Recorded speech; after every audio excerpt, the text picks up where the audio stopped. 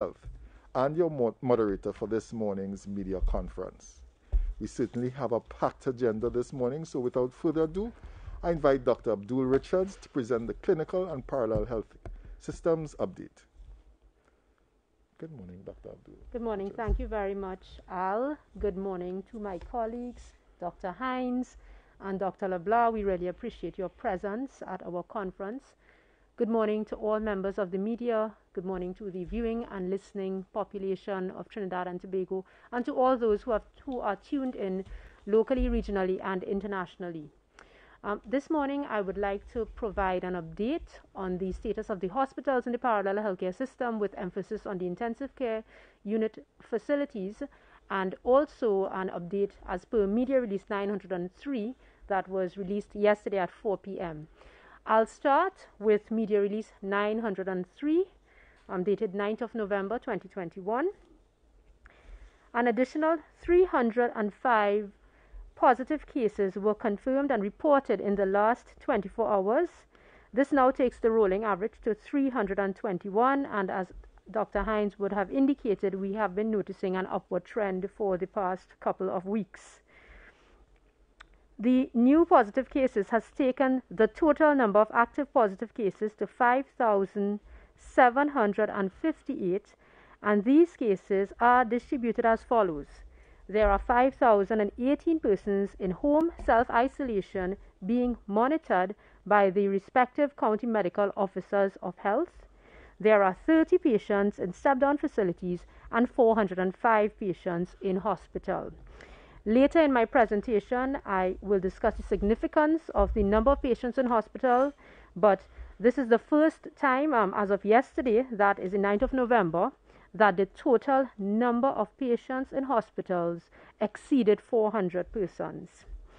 That trend was last seen on or about the end of June, on around June 28th. So between June 28th and yesterday, there were under 400 persons in the 9 hospitals in the parallel healthcare facility. Unfortunately, 9 persons lost their lives to COVID-19, and this takes the total number of deaths to 1,794. We would like to extend our condolences and deepest sympathies to the friends, relatives, and loved ones of the deceased. The total number of persons vaccinated with a first dose of a 2-day regimen has been 628,467. Persons vaccinated with a second dose of a 2-dose regimen, 581,872, with 36,920 persons vaccinated under a single dose regimen. The total number of persons with a completed vaccination regimen stands at 618,792. And later in the presentation, Dr. Hines would share some additional information and reiterate the principles around the additional primary dose of the COVID-19 vaccine. Ladies and gentlemen, I'd like to highlight yet again that the percentage of patients in the parallel healthcare system who are not fully vaccinated continues to be high, and currently 4,809 or 5,166 persons, based on data from July 22nd, 2021 to October 20th, 2021, that is 93% of persons, 9 out of 10 persons who have been hospitalized in the parallel healthcare system are not fully vaccinated.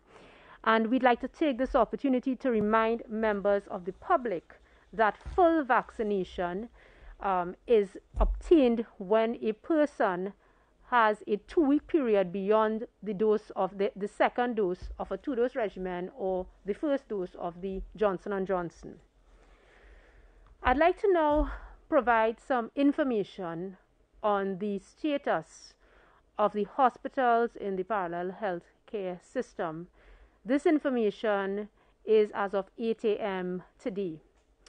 And yet again, I come to you with very grave and serious news as relayed. And again, I'm asking and appealing all members of the population to please take heed of the information that we are sharing as we continue to see a significant number of persons requiring care in the parallel healthcare system. Now, the Honourable Minister would have indicated on or around September 29th and warned the public that we noted a data point where we saw an increased number of persons in the hospitals, and we monitor that data point as we do.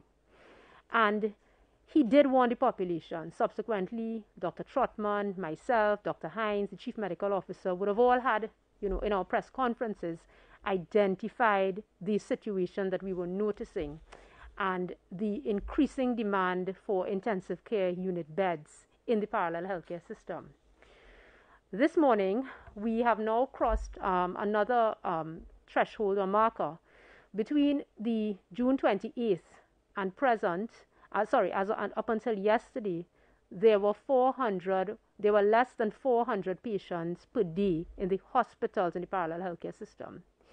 Yesterday, that 400 number was crossed. There were 405, and this morning there are 427 patients in the parallel healthcare facility.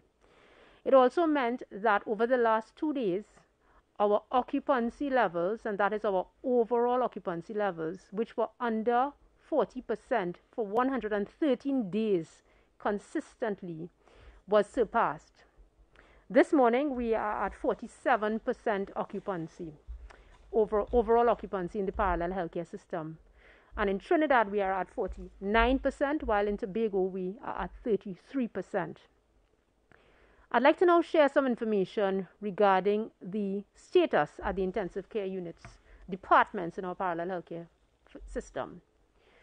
This morning, there are 52 beds out of a total of 60 beds that are currently operational and activated in Trinidad and Tobago. In Trinidad, 2 out of 5 beds are currently occupied. We continue to see a significant percentage and a significant number of unvaccinated or persons who are not fully vaccinated requiring intensive care unit level care. And this morning, out of the 52 persons in Trinidad who are in our intensive care unit, 46 of them, which is 92% of those persons, are not fully vaccinated. As of 8 a.m. this morning, there were 52 persons awaiting transfer from the accident and emergency departments in the traditional RHAs. 52 persons, I would like to remind everyone. This is a significant increase in numbers, even over the last week. And of those 52 persons, 7 of these persons are receiving intensive care unit level care in the accident and emergencies. Patients continue to present to the accident and emergencies in a severe and critical condition. So when the ambulance is contacted to collect these patients, they have to be placed on oxygen. And upon arrival in the accident and emergency departments, they are in receipt of intensive care unit level management. Of the 7 persons who are currently receiving ICU level care in the accident and emergency departments this morning, all 7 are not fully vaccinated.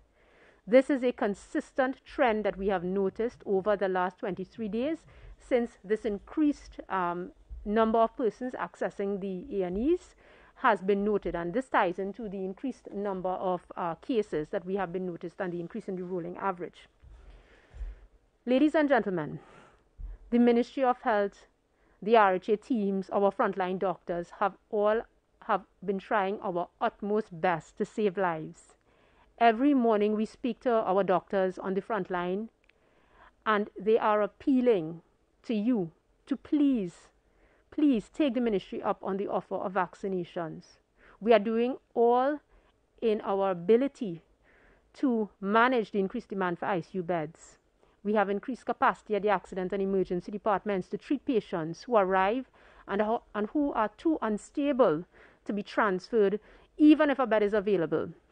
We have increased the number of advanced life support ambulances on each shift, the actual number of ambulances that are placed on each shift. We have increased ICU bed capacity at the Cuba Medical and Multi-Training Facility, the Point Fortin Hospital, the St. James Medical Complex. We have also added ward level beds. We have reactivated the field hospital at the Port of Spain, out of the Port of Spain General Hospital and at the NWRHA. We've also added beds at the St. James Medical Complex. We are trying our utmost best. But if we continue on this trend, resources will soon be expended. Vaccination is our only way forward given the presence and the established presence of the Delta variant in our communities at this point in time. I leave you this morning with the 3 promises of vaccination. Vaccination reduces your chance of developing COVID-19 and reduces the risk of transmission. Vaccination reduces your risk of hospitalization and the need for care in an ICU or HDU setting. And vaccination saves lives. Ladies and gentlemen, let us please continue to exercise civic, social, and personal responsibility by ensuring that we and those close to us are vaccinated. Thank you very much, Al. Thank you very much, Dr. Richards. I now hand you over to Dr. Hines, who will speak on the additional primary dose of the COVID-19 vaccine. Thank you very much, Mr. Alexander. Good morning to my colleagues, Dr. Richards and Dr. LeBlanc. Good morning to members of the media, members of the viewing and listening public. As we've embarked upon this additional initiative, and we realize that there's still some confusion, a little bit of ambiguity with respect to who understands what about the additional primary dose, we would like to throw that slide up that shows the flyer that will be circulating both on social media and hopefully also in print media that walks us through this additional dosing approach.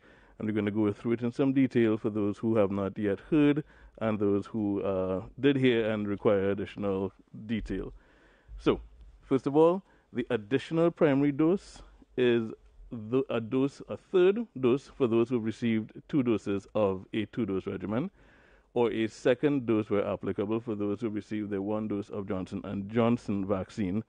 And this approach, the strategy, targets specific individuals in high-risk categories. So individuals who are already fully vaccinated with either 2 doses of Sinopharm, AstraZeneca, or Pfizer vaccine, or the 1 dose of the Johnson & Johnson vaccine, may be eligible for the additional primary dose if they fall into the following categories.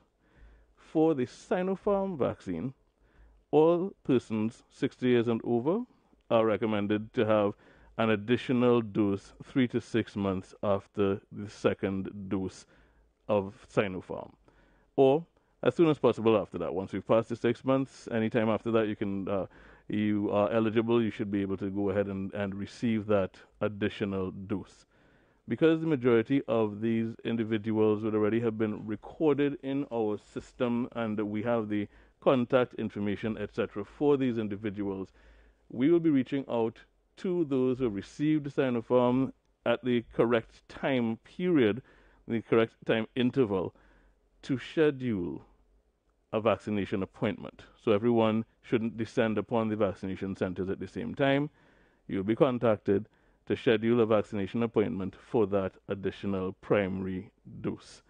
And no referral letter is required because the system is going to be initiated from within the Ministry of Health and the RHAs. Now, in addition to that, with the Sinopharm, all persons who are either moderately or severely immunocompromised, regardless of age, will also be targeted for an additional dose, and that additional dose would be recommended to be taken from 1 to 3 months after the final dose of Sinopharm. Now, again, those individuals fall into specific categories. We went through those in some detail on Monday, and today we will have some additional detailed explanation about one of those categories in particular, and that is the category of individuals on cancer treatment. Dr. LeBlanc will go into that in more detail. But those individuals who are immunocompromised, either moderately or severely, will also be contacted via their service providers, because they would be generally those who are receiving treatment within the public system. Those who are not in the public system will have to get a referral letter from their private physician indicating the nature of their condition so that they can be scheduled for their appointment. Now that's the Sinopharm. Moving to the next category, for the AstraZeneca, Pfizer, and Johnson & Johnson vaccines, only individuals who are moderately to severely immunocompromised are being targeted for that additional dose at 1 to 3 months after the final dose. So the 60 and over category is only for Sinopharm. It does not apply to the AstraZeneca, Pfizer, and Johnson & Johnson. For AstraZeneca, Pfizer, and Johnson & Johnson, it is the individuals who are moderately to severely immunocompromised who will be targeted for that additional dosing. And as we said, those who are in the care of the public health system will be contacted, and those who are not in the care of the public health system must bring a referral letter from their healthcare provider. Now, as we said before, some of the examples of those with severe or moderate immunocompromise include persons with active cancers, and we'll go into that in more detail today, individuals who received transplants and are on immunosuppressive therapy, persons with certain kinds of immunodeficiencies or conditions or processes that reduce their immunity, and one of the examples given here is those who are on chronic hemodialysis, individuals who are HIV positive with CD4 counts below 200, and persons on other kinds of immunosuppressive therapy for autoimmune and other diseases. Those are the individuals who are being identified as moderately to severely immunocompromised. And those are the individuals who will qualify for that additional third primary dose of the AstraZeneca, Pfizer, and Johnson & Johnson vaccines and the Sinopharm. So we hoping to have made that a little clearer. Of course, we'll take questions to clarify anything that remains ambiguous. But at this point, I'll turn it back over to Mr. Alexander, who will introduce Dr. LeBlanc. Thank you very much, Dr. Hines. And of course, further information on the additional primary dose of the COVID-19 vaccine can be found on the Ministry of Health's website, www.health.gov.tt, and our social media pages. Now, the Ministry of Health has announced that certain categories of immunocompromised persons will need an additional primary dose of a COVID-19 vaccine. This includes persons living with cancer. We go to Dr. LeBlanc for some additional information on this recent development. Good morning. Good morning, Al. Thank you. Good morning, Dr. Richards, Dr. Hines, members of the media, and members of the listening and watching public, I guess. Good morning. COVID-19 has been with us for quite a while. As Dr. Richards has explained, we are in very serious times with this third wave, with the Delta variant. The Trinidad and Tobago Cancer Society, your national voice against cancer, is here to advocate yet again to all in the cancer community. As Dr. Hines has explained, we have a difference between a primary dose and a booster shot. Right now, we're in the primary dose phase. What does the primary dose mean? It's a third shot to people or others with compromised immune systems who likely did not get enough protection from the first round of shots, and therefore an extra dose will help to better guard them against the COVID-19 infection. Your immune system is your army. It is your defense against all infections. We know that cancer patients who are undergoing active cancer treatment have compromised immune systems. This means you may have been fully vaccinated. However, owing to your status of being in treatment right now, especially with solid tumors and blood cancers, you do need an extra oomph, an extra help, and that is what this third dose is about. We plead with you to get that third shot if it's applicable. We plead with you to speak to your oncology team as they will direct you and guide you as to when it's necessary. Ladies and gentlemen, I know we have pandemic fatigue.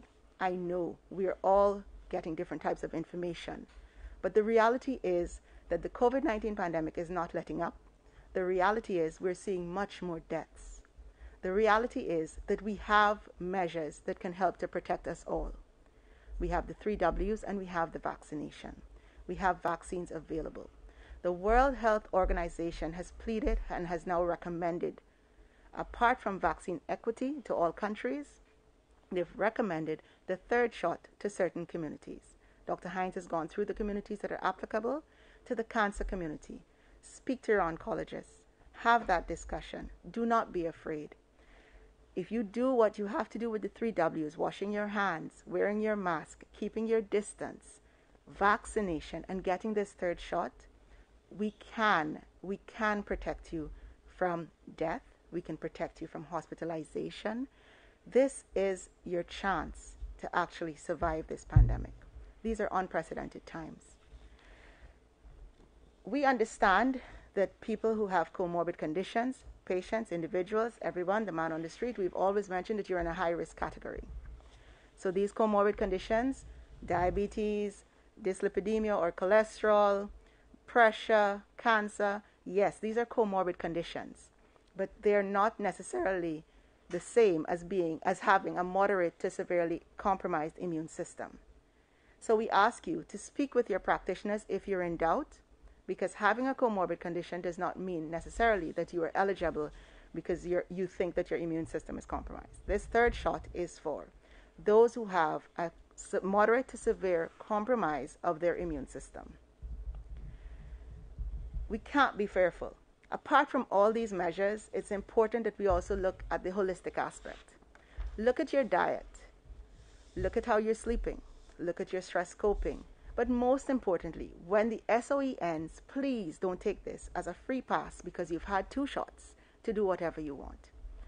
It is time for us to be responsible and accountable for each other. It is time for us to come together as a country and as a world to beat this disease. We have the tools, let us use them. All of us in the medical fraternity, especially the doctors, we have committed to an Hippocratic oath. We also observe something very sacred. First, do no harm. We do not come here to give information to cause harm. This virus is amazing, it's novel, but it's also quite dynamic. Research is constant. We are bringing information as it's recommended by our statutory body, the WHO. Let us come together, stop the fighting, stop the discrimination, listen to the advice, and to all of us in the cancer community, remember, if you're getting radiation at this time, chemotherapy, T-cell therapy, if you have a solid tumor or a blood cancer and you're in active treatment, please note that you are eligible for the third shot. Please have that discussion with your oncologist or your team and get it done. I beg of you, please, as Dr. Richards has explained, Dr. Hines has explained, the numbers are going up. We're seeing unprecedented numbers, and we are really trying our best to save lives. I thank you so much, and I beg for your cooperation. Thank you. Thank you very much, Dr. LeBlanc. Ladies and gentlemen, we now move into the question and answer segment. Our media representatives are asked to state their name and the name of the media house that they represent before posing their question. Of course, because of time, we're asking that we have a maximum of 2 questions per media house in the first instance, and if possible, we will field an additional question from media representatives, that is, if time permits. Our first question, we go first to EZP News. Good morning. Good morning, Priya Bihari, ezpnews.com. My questions are for Dr. Abdool-Richards. Can you give us an idea of the number of ICU beds we have at the various hospitals? For example, how many at Augusta, how many at Cuba, etc.? And secondly, the minister had said recently that the field hospital at the National Stadium would have been up and running. Can you say if that is up and running, and also does that have ICU bed capacity? Thank you very much. Good morning, Priya. Thank you for your questions.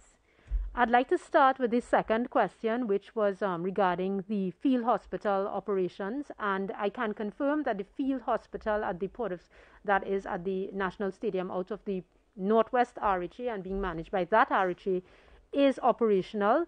The capacity of that hospital would be at 28 ward level beds. And of course, the hospital was operationalized or reactivated based on the increase in demand being noted on a daily basis over the last 3 weeks or so in the Northwest RHA. Prior to this, additional ward level beds were added to the St. James Medical Complex. The field hospital, a policy decision was taken that the ICU and HDU levels of care would be present and would be made available at the St. James Medical Complex. So at this point in time, the field hospital is being used for ward level care. That is the least critically ill and severely ill of the persons who are entering the accident and emergency departments. Your second question requires a little bit of a breakdown of the number of intensive care unit level beds in Trinidad and Tobago. I'll start with Tobago. In Tobago, there are 5 ICU beds that are operational at the Scarborough General Hospital in Signal Hill, and the TRHA and THA have been working to expand their ICU capacity, which the Honourable Minister spoke about at the last press conference. In Trinidad and Tobago, the following hospitals have the following bed capacity for ICU level care. At the Cuba Medical and Multi-Training Facility, there are 26 ICU level ICU beds. At the Augustus Long Hospital, there are 10 ICU beds. At the Arima General Hospital, 12 beds. At the Point Fortin Hospital, 6 beds. And at the St. James Medical Complex, 6 beds. The need or demand for ICU beds is dynamic.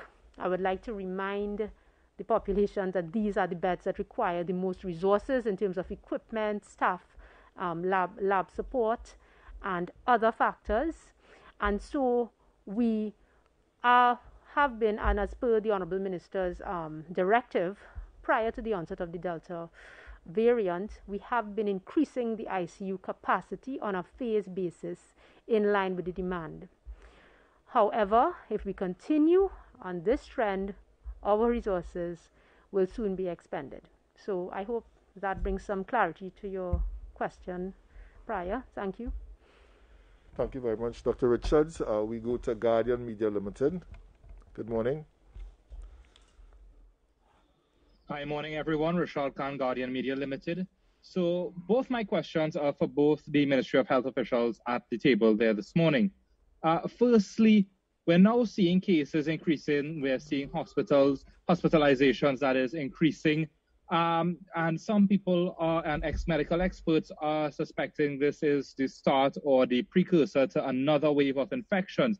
So my question is, what is being considered at the ministry and at the governmental level when it comes to responding to this with what will be a fourth wave of infection if it's true? I mean, we have been promoting vaccination and saying vaccination is the way to protect the population, but I mean, that's more of a medium to long term something, whereas this wave is a short term. So what is being considered, and are we considering taking a page out of Singapore's book?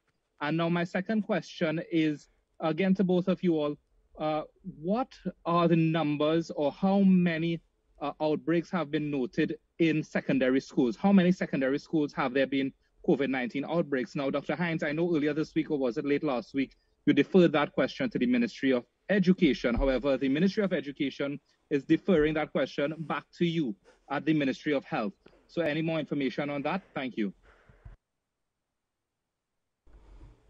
Okay, so let's respond to the first bit of the question that you asked with respect to the increasing numbers and the planned response. You partially answered your own question, but I'm going to disagree to some extent with your assessment that the vaccination is a long-term or medium-term solution. The vaccination solution is actually an immediate-term solution, because as soon as you are vaccinated and you begin to reduce your risk, you as an individual improve your chances of not ending up in the hospital. You also reduce the burden on the hospital system.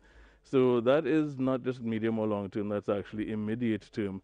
And as the numbers evolve, unfold, as we see the direction and the speed at which this wave progresses, then the relevant information be taken into account by the decision makers in terms of what additional strategies would be taken, what additional strategies or approaches would be taken. So that question of what will be done is really, it's preemptive to ask that at this point in time, when the decision makers have concluded based on the existing information which direction to go in, that information will most certainly be provided from that level. And moving to the second bit of your question, now there was a bit of information that had been shared with respect to numbers of cases across the board. Now, it does not really specify, for example, numbers of schools, etc. And it is definitely better for the Ministry of Education to publish that particular piece of info, as I'm looking for it here. Publish that piece of info with the additional context that they have.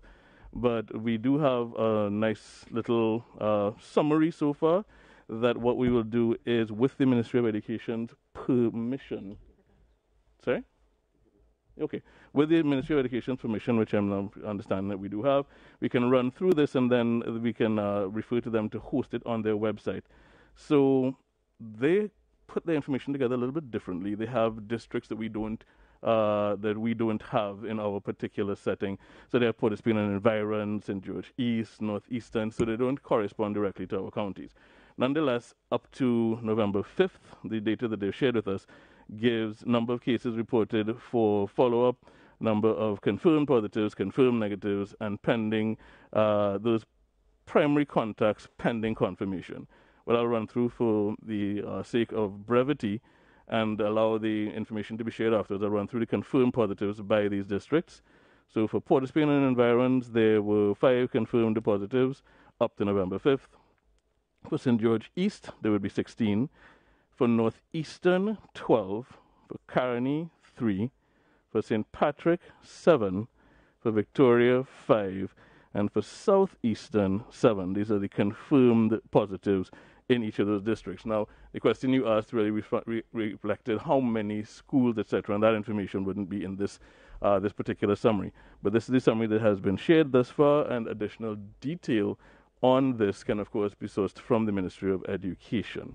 So I think we'd leave that there for the time being and undertake to share this, as it has been shared, this particular slide on our website as soon as possible. Thank you very much, Dr. Hines. We quickly go to TV6 for your questions. Good morning. Hi, good morning to the panel. Alicia Boucher from TV6 here. My first question is for Dr. Richards. Dr. Richards, I'm wondering, what is the average time frame that it generally takes for patients in ICU to be transferred from the traditional healthcare system into the parallel healthcare system, and how is this situation affecting those who might need ICU care in the traditional healthcare system? I don't know whether or not it has begun to have that kind of an impact.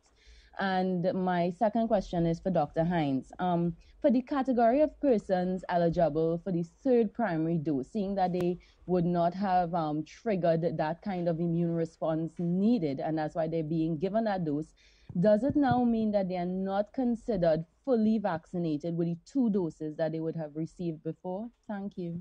And and I just want an update on how many 3rd primary doses have been administered thus far. Okay, good morning. Thank you, Ms. Boucher. The transfer of a patient from the accident and emergency department to the intensive care unit ward is multifactorial. So a bed, I'd just like to reiterate that a bed may be available in the parallel healthcare system, but the patient may not be stable enough, that is clinically stable enough, to place on a portable ventilator and to have that patient moved by ambulance from an accident and emergency, for example, from the Eric Williams Medical Sciences Complex to the Hoover Medical and Multi-Training Facility. The time the duration of time that is required varies based on the clinical status of the patient, the availability of an ambulance unit and an advanced life care support units ambulance, which is a higher spec ambulance, the availability of beds in the parallel healthcare system. But I'd like to reassure you that the patients in the accident and emergency departments are undergoing and receiving the same level of care that has been discussed as per the RHA's guidelines on managing persons with COVID-19 that require ICU care. So they are being treated in the isolation units or the biocontainment units of the accident and emergency departments. Your second part of the question was an inquiry as to whether the current situation is affecting persons in the traditional healthcare system. And I can confirm that persons are not being denied ICU care for non-COVID reasons in the traditional healthcare system because of the increased number of patients at this point in time. Now, that is very relevant at this point in time. The parallel healthcare system was designed, developed, and has been adapting and evolving to protect the traditional healthcare system. And as of this point in time, there are 60 operational ICU beds in Trinidad and 5 in Tobago.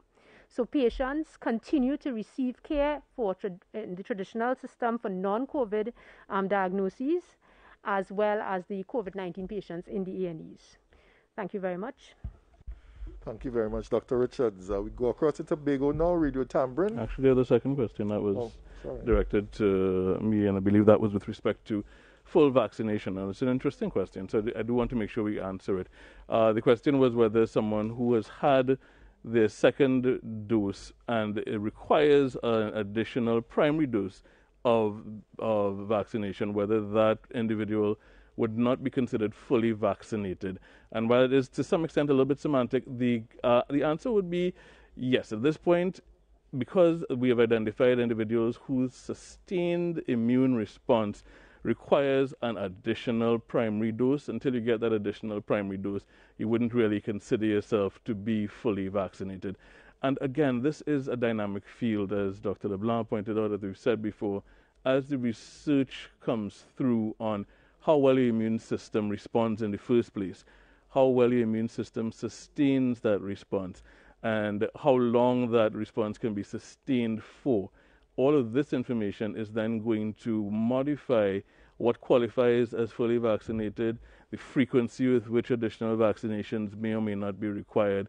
So that's an excellent question. It's a question that will be subject to update as additional data becomes available. It's a very good question to ask. With respect to the rollout of the additional primary dose, I don't have the exact figures in front of me. I know that they were in excess of 100 doses that had already been distributed at my last check, but we will undertake to provide that information to the public via the Ministry of Health website subsequently with the exact number. Thank you very much, Dr. Hines. Clayton Clark, Radio Tambourine, we are ready. Okay, so next we go to Newsday. No Newsday. Good morning, everyone. Brianna McKenzie here from Newsday. Right. My first question is for Dr. Hines. So I am hoping for a bit more information on a gene that has been identified that is said to double the risk of respiratory failure and death from COVID-19 in people of South Asian heritage. Have you received any further information on this from the WHO? And if so, is a factor in the COVID-19 infection and death rates that we're seeing here? My second question, can you provide an estimate on the number of COVID-19 cases coming out of schools as students are now back out, both vaccinated and unvaccinated? I understand that the Education Ministry will be recording this information, but would you consider maybe a joint briefing with the Education Ministry to address this, because we are seeing some spread happening in schools? Okay, could you repeat the question? You weren't hearing clearly at all. It's very, very muffled. Yes, but please repeat the question. Please speak a little louder. Okay, sure. Well, which question? So the second question. Just the brief point, the brief question on both. What was the question in each case? Okay, sure. You're hearing me a little better now, right? A little better. Okay, so I was hoping for a bit more information. This is for Dr. Hines on a gene that has been identified and is said to double the risk of respiratory failure and death from COVID-19 in people of South Asian heritage. Have you received any further information from the WHO on this new development? And if so, is it a factor in the COVID-19 infection and death rates that we are seeing here? My second question, can you provide an estimate on the number of COVID-19 cases coming out of schools as students are now back out, both vaccinated and unvaccinated? I understand the Education Ministry will be recording this information, but would you consider maybe a joint briefing with the Education Ministry to address this, because we are seeing some spread happening in schools? Okay, heard the questions better this time. Thank you. So with respect to that genetic risk, we are aware of the information. The information has been published, but as I'm sure you are aware, we're not doing any sort of genetic screening of our population.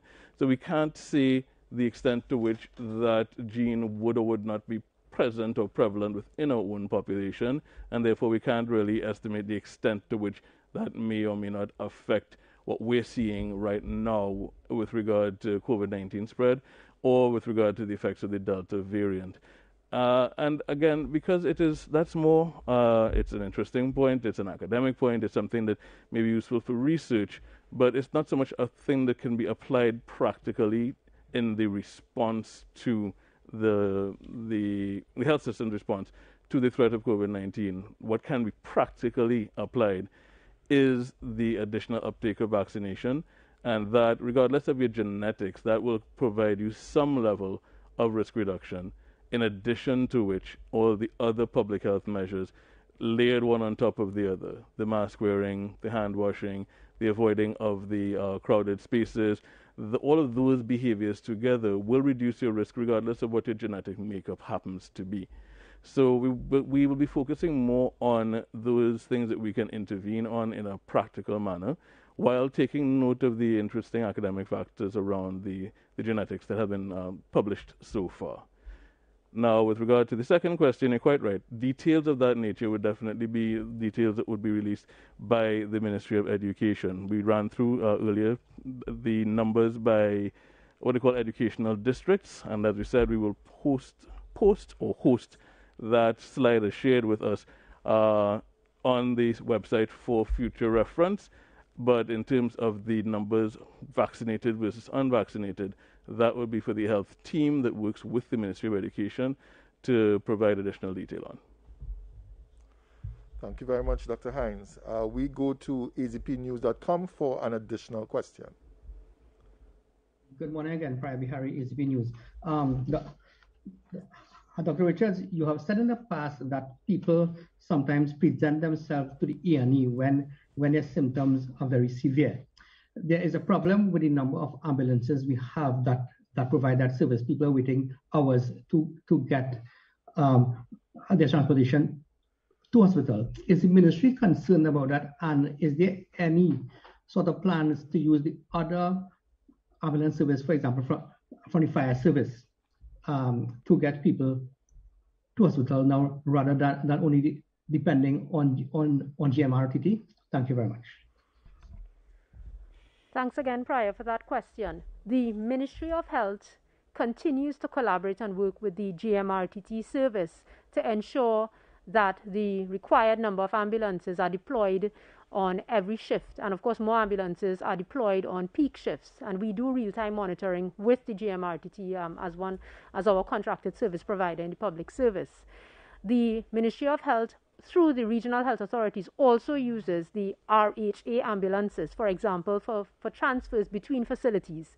So patients would contact the 811 hotline and they would be screened and assessed. And of course, we have a clinical team that works alongside the GMRTT, that is doctors who are on call, specialists, primary care physicians, and persons who would be communicating with Dr. Trotman and other members of the overall clinical management team.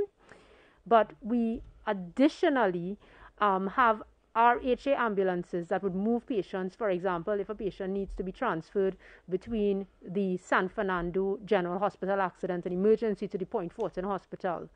or within the ERHA, from the ERHA, Sandy Grande Hospital, to the Eric Williams Medical Sciences Complex. So we are continuing. Again, it's a demand issue. We are doing all in our part at the government level, the Ministry of Health level, and the RHA level, but the onus is now on the population to please reduce this demand, given the limited supply of ambulances and other resources.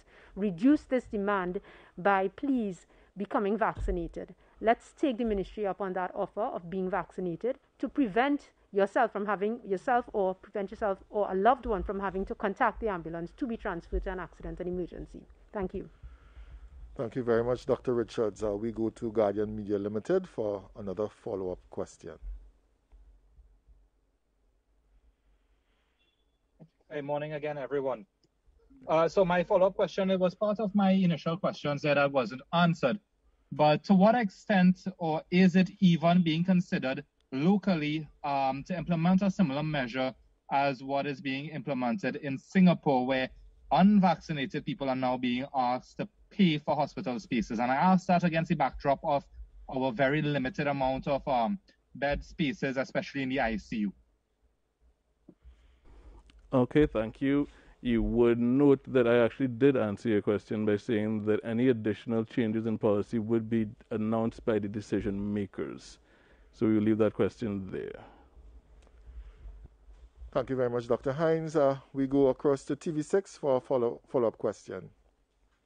Hi, good morning again. So we got an update on the number of vaccinated versus unvaccinated in both the overall healthcare system, the parallel healthcare system, as well as ICU. And I was wondering if we can get an update on if we can get an update on the number of deaths vaccinated versus unvaccinated that we've had so far. Okay, so that information is info that we keep updating basically on a daily basis. We have to go back through records, sometimes go back and verify vaccination status, vaccination cards, etc. in the newest sets of data. We're actually planning to update that particular statistic at the next Saturday conference. So give us until then to have the newest set of information verified, which does require us to sometimes go back to records or ask the doctors to send additional information so that we can verify the actual vaccination status of the newer set before we update that statistic. Thank you very much, Dr. Hines. We have come to the end of today's media conference. Remember that we all have an important role to play in protecting Trinidad and Tobago from COVID-19. Keep making the responsible decisions to follow the health guidelines, including wearing your mask, washing your hands, social distancing, and of course, let's vaccinate TNT. Goodbye for now.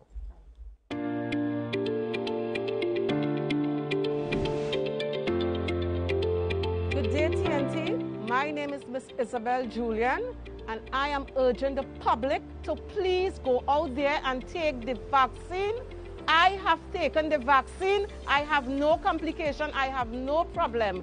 In order for us to get herd immunity, we have to take the vaccine. I have my grandson home. I have my son, my children home. I would not like to carry the virus home and infect anyone. I am begging you, TNT. We have the frontline workers, the nurses, the doctors. They are all doing their part since 2020. Let's vaccinate, TNT.